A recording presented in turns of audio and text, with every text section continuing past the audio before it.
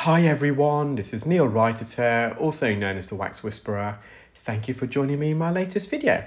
We have here a patient who was actually referred to me by a colleague, and the reason for the referral is that this patient suffers from quite severe and debilitating tinnitus, and as a result they're contraindicated to undergo ear irrigation, but also if you perform microsuction it can sometimes pose a risk in terms of exacerbating the patient's tinnitus, and therefore if possible the ideal method of removing this earwax is via mechanical instruments, so Curette, which we're using now, ear hooks or forceps.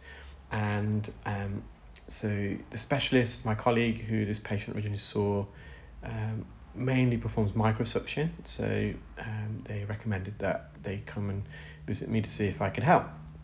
It was quite a challenging case, more so because the patient's ear canal was quite narrow and some of the wax was quite deep. It wasn't up towards the eardrum, thankfully. If it was, it'd be really difficult to remove this without performing microsuction. And also the consistency is it wasn't wet, but I would say it's quite loose and soft. If this was a bit firmer, you could get the Jobson horn in, or the ear hook, or even the forceps, and trying to pull it out in one singular lump. But here we're having to remove it in little sections and parts because it's so loose. Now I'm alternating between the plastic, carbon fibre, nylon filled carbon fibre, should I say, Jobson horn, and also the metal one. And the reason for that is in this variety, some of this wax was a bit deeper, and the metal stainless steel, so surgical stainless steel one, is a bit longer, so I've got better reach. So I felt a bit more comfortable using that to remove some of the more deeper wax. However, the metal version, of course, it's got a greater strength, and if it does come in contact with the bony part of the ear canal, it can be a bit more uncomfortable. So you just have to weigh out the pros and cons, the benefits over the disadvantages of which one to use and when to use it. So if anyone is new to my channel, I'll just give you a quick overview of the ear anatomy and physiology. So our ear canal is approximately 2.6 centimeters in length, and it's best to divide the ear canal in thirds. So the outer third is made up of cartilage. So cartilage it's semi-rigid, it's malleable, and sitting on the cartilage portion of the ear canal is a thick layer of skin. It's about 1 millimeter in thickness. The inner 2/3 of the ear canal, however, is made up of bone. So bone is a lot more sensitive, and it's rigid, it's not flexible. And in addition, the skin that lines the bony part of the ear canal is far thinner. It's less than 0.1 millimeters in thickness, so 10 times thinner, and that sits directly on the bone, making the bony part of the ear canal, the inner 2/3, extremely sensitive. So whereas we could apply some pressure on the cartilage portion, just as I'm doing here, we wouldn't be able to do that on the bony part of the ear. It would be very uncomfortable. So we've made good headway here. So the patient could instantly hear better at this point, because as you can see, the eardrum's fully visible and sound waves can travel through. But we're just trying to see if we can get as much out as possible, but without risking any trauma. So again, I've gone towards the metal Jobson horn, or ear Curette. It's got different names, an ear scoop, Curette, Jobson horn. Now, interestingly, I'm developing my own version. I'm really excited by it, actually. We've spent a lot of time designing it, and it's got quite a few unique features, the Jobson horn. I won't say too much at the moment. Should be ready in the next couple of months, so we're in the production process. And I think it would have really helped in this case, particularly in the left ear, so do stay tuned for the left ear. So what I've done there, I've just brought some of this deeper wax forwards, and then I reverted back to the plastic one. The plastic one, if you do make contact with the bony part of the ear canal, again, I'm not saying it's not going to be uncomfortable for the patient, but it would probably be more tolerable than the metal one. So I'm using them in conjunction with what I'm on there. And this is now on the cartilage portion. You can see all those hairs. So these hairs should only be found on the outer third of the ear canal. I can start to apply a bit of pressure to really kind of scoop it out. So this is just past the first bend, before the second bend, so we're just about less than a centimetre into the ear. And this patient's got a little trench, so you can see I've gone in and out and scooped a nice piece out. I wasn't able to take a still image at the end of all the wax. It was just a really busy clinic, so my next patient was waiting. And so these procedures take a bit longer. With suction, it would have been a lot quicker. But of course, we wanted to avoid that. The patient specifically obviously came for me to try and avoid using that, and fortunately we were. So again, just use the metal Jobson horn to bring some of this deeper wax forwards, and once it's more in the safe zone, the cartilage zone, I've just reverted back to carbon filled nylon. With this as well, it's a bit broader, the plastic one, which gives more coverage, so I'm able to remove more wax in a singular scoop with the plastic as opposed to the metal.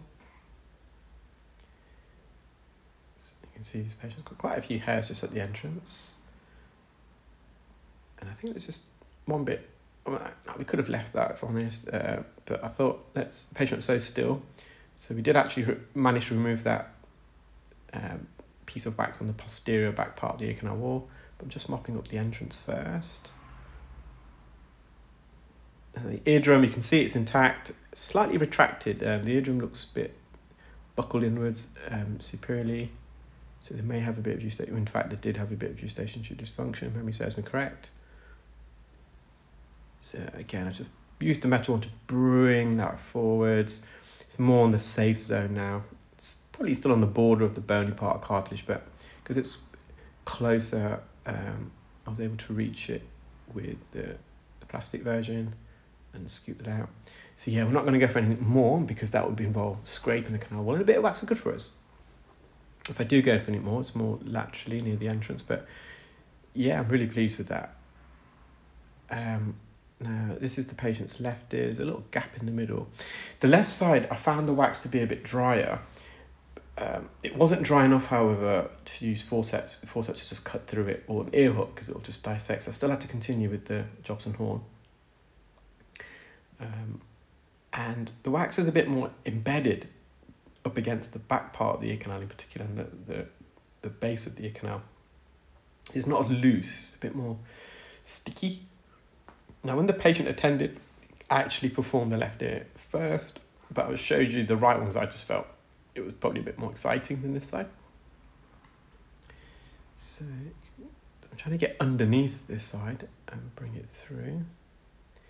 Now, the view can change somewhat between the right and left ears, and the reason for that is if you're right-handed, like I am, I'm holding the instrument in my dominant right hand and the eye clear scope. So if anyone who doesn't know how the procedure is performed and what it looks like externally, I uploaded a video a couple of days ago where I performed the procedure live on TV, and it's the reason why I'm making reference to that is it's great. You can actually see the way I'm holding, how it's all held, and the technique. So it'll give you a bit more of a perspective on how the procedure is performed. So with the right side, because I'm using my right hand to go into the ear and the angles, I'm using the endoscope to gain access into the ear. I'm putting the endoscope inside the ear, and just past the entrance, once I'm there with the endoscope, I'm pushing it to the left to almost open the ear canal, because our ear canals are not straight, they're bendy and twisty. And because the endoscope has to go into the ear to stretch the ear canal, it means that initially any wax that's close to the entrance is quite zoomed in, because that's purely because we have to put the endoscope in there to stretch the ear. With the left side, it's sometimes a bit different. We can actually position the endoscope out of the ear when it's got more lateral wax, and use the instrument to stretch the ear open to gain access. So when I first started performing endoscopic earwax removal, I used to prefer the right ear, because the left ear, the technique, especially if the wax is deeper in the ear, because your hands can quite easily cross over in the left side, And it used to probably for me a bit as well when I first started, until I developed a technique where I can stretch the left ear using the endoscope and then going with the instrument. But I used to always prefer the right ear. But now it's the complete opposite. I always prefer the left ear, and it's a bit odd why. So yeah, I think most right-handed people who perform endoscopic earwax will do prefer the right ear from our training courses. But I'm kind of gone the other way now. So majority of the ear canals are clear. Now, I didn't have to use the metal one here because I was just about able to reach. But again, it's really sticky, and I'm just going to be careful because we are on the bony part. Now, some of you may wonder why the Jobson horn has got a hole in the middle, like it's hollow. And you can see probably why here at the moment, and you'll get a better idea near the end of the video. Without that hollow section in the middle, what will happen with soft wax is as you're scooping it out, you're going to spread it like butter against the canal wall, so you're not really going to remove it. So when you've got a hollow centre, soft wax, as you're kind of scooping the wax away off the canal wall, the soft wax travels up the hollow section, and you get almost like a little spiral effect at the top. Just like that, you can see. Without that hollow section, it's almost like a potato peeler in a way. You get the skin of the potato going through that hollow part of the blade. And if we didn't have that, it would just spread it against the canal wall, making it more difficult to remove. So again, I can just about reach this with the plastic version. Just about. But as I'm kind of gently scooping it, it is really impacted against the canal wall this side. It's a lot more stubborn in comparison to the left side where you're gliding it and the loose wax is coming away easily. But again, already at this point, we've got a really good view of the eardrum. The patient can hear really, really well. But I just wanted to get as much out as possible. So, spoiler alert, there is a bit of wax left behind. Please don't hate me for that. I decided not to continue anymore because I don't feel it was necessary, and also I don't want to put the patient under. They've come here for me to help them hear better, not for me to induce any discomfort and pain. So I felt it was just the right time to stop when I did on the left side. So I'm just trying to go into the cartilage portion here, just to put a bit more pressure to kind of get it away. And again, you can see the benefit of that hollow centre. The wax is going up it. Bit of a difficulty in this ear was knowing how thick this layer of wax was as well. Especially on the bony part, you don't want to embed the Jobson horn too much, just in case it's a very thin layer, and then you're literally grazing the canal wall, the bony part, the skin. You're going to damage it, you're going to cause micro abrasions, and you can potentially bruise and cut the ear. So it's just judging. Now I can see a bit of the canal wall there, just to the right, so it allows me a more insight of how thick this layer is. So we're just on the cartilage portion again here, so I can just apply a bit more pressure. It's in between each scoop, we're trying to just clear all this wax. We just put it in between a tissue and almost squeeze out all the wax and wipe it. So I do get a bit more out. Again, I'm just reaching forwards. And as I'm bringing the Jobson horn out, I'm also just curving the end of the Jobson horn to resemble the curvature of the ear. And I mean, this is a good illustration. With this Jobson horn here, the standard Jobson horn, it's got a flat edge. So, but you can see the ear, there's a little curve there because it's round. And one of the things that, without saying too much, is that with the Curette I've developed, I've taken that into account. So I mentioned when I was doing the right ear, the Curette that we've developed would be quite suitable, especially for this ear, especially when you're trying to remove the wax directly off the ear canal, at the bottom of the ear in particular, and at the top, because that's where the curvature is most pronounced. But when you've got a flat edge Jobson horn like this, it's a bit more tricky because you don't want to graze the edge against the side of the canal wall. So again, just reaching forwards.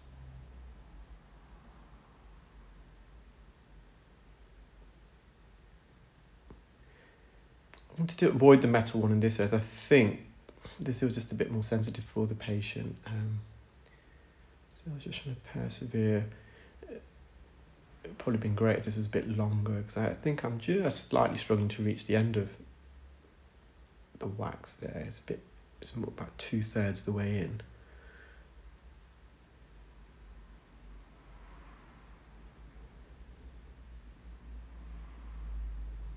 So I've just inverted the Jobson horn. And just working on the cartilage portion, just trying to remove this.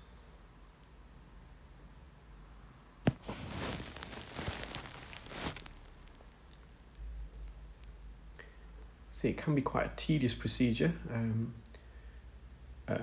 With microsuction, I would probably put a bit of oil in there, and what the oil would have done is bind the wax together, loosen it a bit. So I managed to get a bit more of a deeper reach there. You can see that I've gone a bit deeper. And slowly gliding, I'm just hovering over it. I don't want to scratch the ear at all. But yeah, with microsuction, I'd probably just put a squirt of oil in there, coagulated all the wax, and removed it. It would have been quite a quick procedure, I would have thought. But again, we don't want to introduce any noise where possible for this particular patient.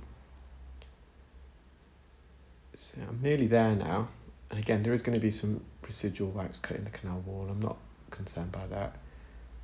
Bit of wax is good for you. So wax is slightly acidic, and the acidity helps to inhibit harmful bacterial and fungal growth.